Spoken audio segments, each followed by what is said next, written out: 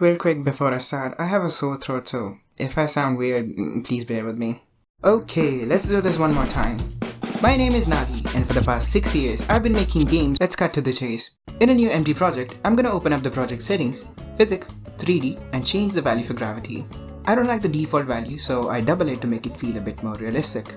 Next, I'm gonna go to the input map and add some actions for the FPS controller. I'll add the forward, backward, left and right actions and set them to W, S, A and D keys respectively. I'll also add the jump and crouch actions and set them to spacebar and control. With the setup done, let's create the player. I'll create a new scene and add a character body 3D as the root. Then, I'll add a collision shape 3D and set its shape to be a capsule with the radius set to 1, the height to 4 and the position along the y-axis set to 2. I'll add a node 3D, rename it to head and add a camera to it. Set the position of the head where you'd like it to be. For me, I set it to 3 units along the y-axis. With that, we can move to writing the code. Select the root node of the player and click on the attach script icon up here. Rename the script to your liking. Oh, and remember, we'll have to write a lot of code, so pay close attention. Godot 4 introduced new code templates which set a lot of the movement code already, which makes my job hard because if everything is already done, what do I have to teach now? Let's start with changing the speed and jump constants to export variables so that we can change them easily from the inspector. I'll also rename the variables to lowercase since they're not constants anymore, and I like to follow good coding practices. Next, I'll change all the input actions in the script to the ones we just created. Then, let's refactor the gravity and jump code so that we can include the crouching code later on in the video. Now, let's test out the code. I'll save the player scene in its own folder and open up the demo scene that I definitely did not recycle from my last tutorial. I'll instantiate the player scene in this one using the instantiate button. The cool thing about instantiating a scene in another is that you can not only have multiple instances of it in the same scene, but also if you update the original scene, the changes reflect everywhere. Anyway, let's run the game using the F5 key or the play button up here. I'll select the demo room as my main scene and there you go. The player can move and jump using the keys we set in the input map. Quite stiff though. Let's fix that. I'll start with adding an export variable for the acceleration and set it to 16. Down in the code where we set the velocity, let's load the current value to the desired value moving acceleration times delta. While we're at it, let's change the stopping code to use the acceleration value as well. Now, the player not only moves more smoothly, but you can control the amount of acceleration right from the inspector.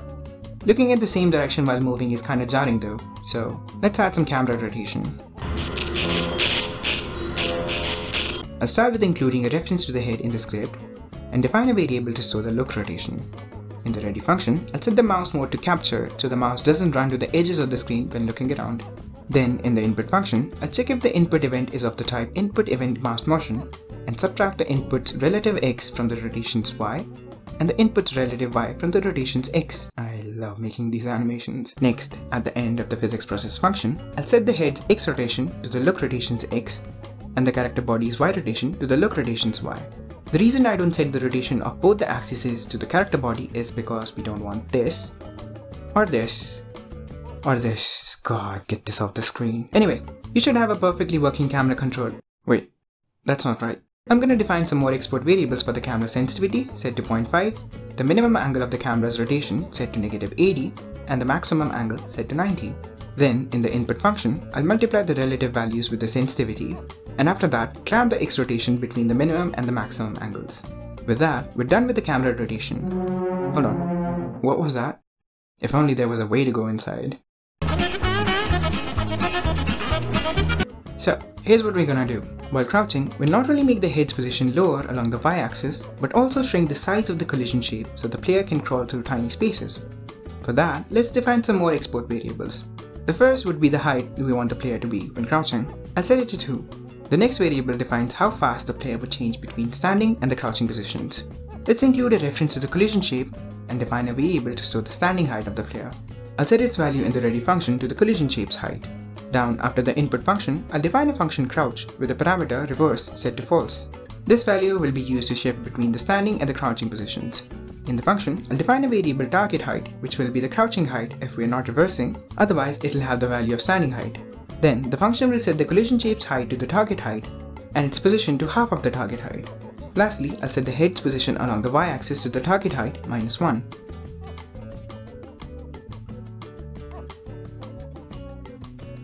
Running the game now, the player crouches, sure, but there is no game juice.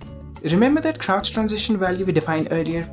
Let's use that. Back in the crouch function, let's define another parameter delta and lurk all the values to their target values using crouch transition times delta as a weight. Don't forget to pass the delta value from the physics process function. Now, even if crouching seems to be working fine, there's still one issue. Under the slope, if I release the crouch button, the player slides until it reaches its standing height. And in the vent, oh well. To fix it, we'll use a shapecast node. It's like a raycast but 3D. It'll be casting the shape to the top of the player's collision shape to check if it's colliding with anything when the player wants to stand. I'll add a shapecast node to the player's root and rename it to topcast. Remember, it's good practice to name your nodes according to their function. I'll set the shape to a sphere with a radius 0.9 so it doesn't collide when the player is standing. I'll set the target along the Y to 1 and the position along Y to 2. Coming back to the code, I'll add a reference to the shapecast and add a check for the crouching code. With that, even if the button is released, the player will remain crouched until there is enough space above to stand. Neat! Now, to finish the mechanic, let's make the player walk slower when crouched. I'll start with defining an export variable for the crouch speed set to 4. At the start of the physics process function, I'll define a variable move speed and set it to the walk speed by default. But inside the crouch condition, I'll set it to crouch speed. Don't forget to replace the old speed variable with the new one down below. Now, the player can crouch and crawl slowly to this video's sponsor. Which is me. Yeah, I don't earn anything from the channel really. You can help me though. Just like and subscribe. Okay. With that, we have a complete FPS controller that can walk, look around, jump, and crouch. I hope you learned something from... Wait, what's that? Oh no, not the moving blood. Back in the early Godot 3 days, getting the player to stick to moving platforms was a pain in the bahookie. Let's see how that's improved in Godot 4. Oh. It works out of the box.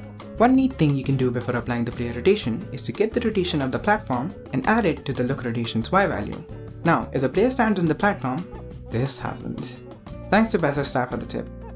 I've been holding out on trying Godot 4 for a while, but honestly, the more I use it, I find it so much more intuitive and fun to work with. I mean, sure, there are some tiny issues I have with it, but I'm really impressed with its 3D capabilities. So, expect some more Godot 4 tutorials in the future. That will be it for this video. I hope you learned something from it. As always, feel free to reach out in the comments or my socials if you have any questions, doubts, or suggestions. Okay, I gotta get off this platform before I whoop.